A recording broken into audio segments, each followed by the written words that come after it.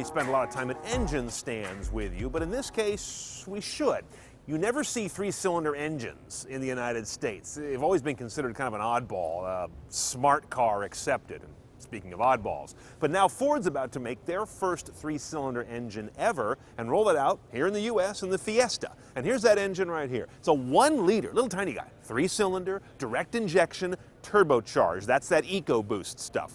The idea here is to make everything better than the base 1.6-liter inline-4. So, 123 horsepower, 145 foot-pounds of torque. Both those numbers are up from the standard engine, which is bigger, and better MPG. Fewer cylinders always delivers that benefit. They don't have numbers yet, but let's assume this car can do pretty close to 40 average just based on the volumetric efficiency of this design. Now, this kind of an engine is also going to be one that has a higher amount of torque because it's got that turbocharger. That should mean it's more fun to drive than the current normally aspirated engine. The downside, these EcoBoost motors tend to cost maybe about $1,000 more than their nearest lower-tech sibling in the Ford line.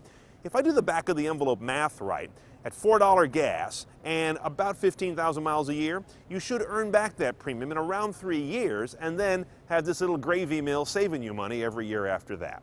This little guy comes out in the 2014 Fiesta. That's going to be a late 2013 arrival.